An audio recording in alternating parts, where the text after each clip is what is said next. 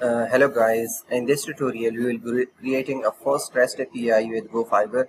So in the previous tutorial we have just print the welcome message on the console. So in this tutorial I am going to do this and I am getting started. So there are three steps for creating a REST API in gofiber. Create instance of Fiber, create HTTP handler. Third step is listen on port, listening the HTTP request on specific port. So on the first,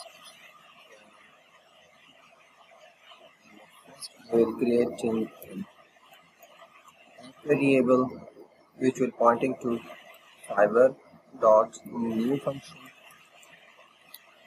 When I completed the syntax, it will automatically import on the top. If it did not import automatically, you can manually type there github.com/gofiber/v2. It's a version 2. So we will create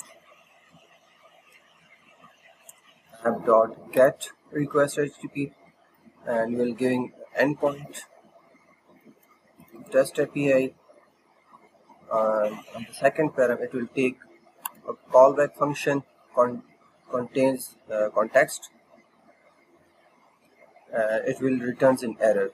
So here I will return a specific JSON formatted string to the endpoints when it will request somebody to that endpoint. It will be ctx dot status will be 200 dot JSON formatted. It could be dot map. So it could be the first parameter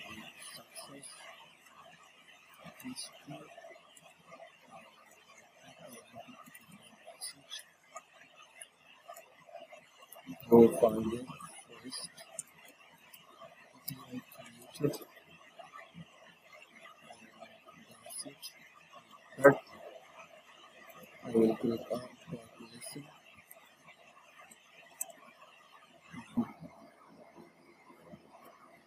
You can type port there.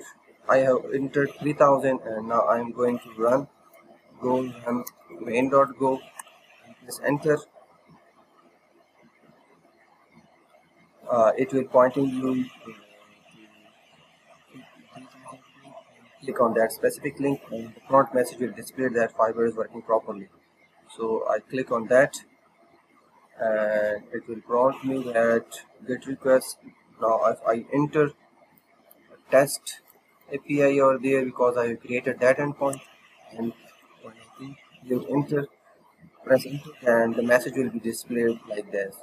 So that's it for the first API in the gofiber, and on the next video I will be creating a proper hierarchical structure for our REST API course.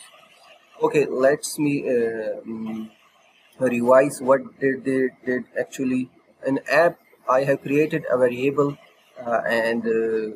which will create an instance of the fiber, and on the next I have created a handler app.get which will handle HTTP requests, and that's the second param is the callback function, and the third is returning error if any error found there.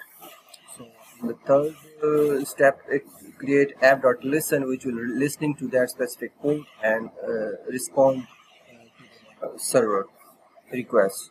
So that's it for now. We will enjoy this course ahead, and thank you so much for watching.